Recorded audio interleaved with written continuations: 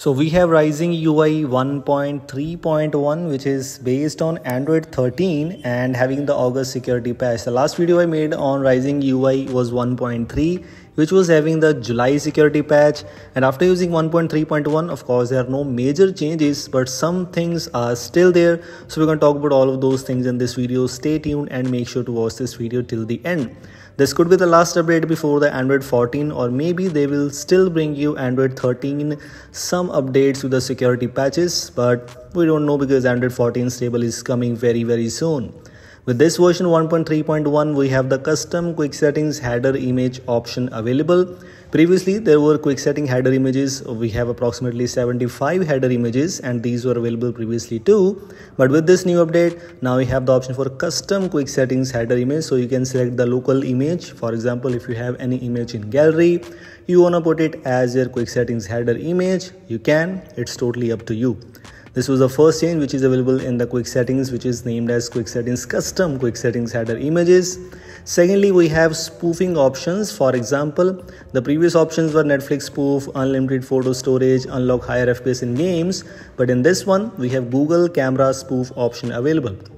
One thing keep in mind, this feature will only work for the Google Pixel devices. If you have Google Pixel devices, if you have any of the Google Pixel device, this feature should work for you, which will simply spoof your device as Pixel 7 Pro to unlock some Google camera features. Of course, some features require hardware compatibility, so it depends upon which device you are using.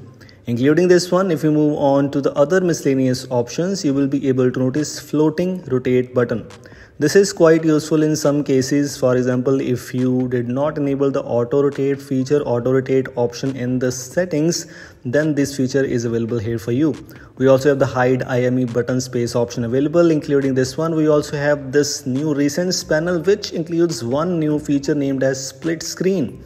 Split screen was available previously too, but in this case now you have the option, you have that icon available at the bottom where you can simply click and you can use any app in the split screen if you use split screen on a device. If you do multitasking, as you can see, clear all, screenshot, all these options are present. Although split screen option was already available by clicking on the app icon, but now at the bottom center you already have the split screen icon available, which is very good, and this is available by default. You do not have to enable it from settings or etc.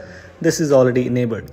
Another change is we have the less boring heads up feature available. I'm actually not sure about that because I'm not sure if this feature was available previously or not, but with this new update they included this in the change log, so I thought I shall share this with you. But we have show clipboard overlay feature available, which is very nice because you can simply disable this thing whenever you copy anything. You will always prompted with that overlay at the left bottom, but in this case if you disable this option, that thing will not be there. These are some major changes, by the way. If you move on to the about options, you will be able to notice we have the current change log available. So if you want to know the version which you are using, if that includes the features or not, you can check out the change log. By the way, risingUI is one of those custom home which brings you insane number of customizations, and including of course some of the devices updates are quite stable, by the way. So that is not the case that this custom home is not stable. We have some lock screen clock customizations too. Lock screen clock's changing style is quite amazing. It's kind of unique and not available in most of the custom homes. Some of the custom home brings you this one, but not every. We have options in miscellaneous like that Google services, which you can disable. Parallel space is also quite useful. We have spoofing related options. We have other miscellaneous options. Notifications already have the retrigger notifications, the feature which is available in most of the custom homes right now. Clear all button, quick settings customizations. You already know quick settings customizations include the options named as one more thing. Let me show you. We have the quick settings UI Android 11 style quick settings panel is also optional. If you want to use that option, you can. It's totally up to you. Other options, the features or etc. what are available, and the previous version changes like 1.3, the nothing UI kind of UI introduced. I made a video already on those versions. You can go and check it out. Thanks for watching and goodbye.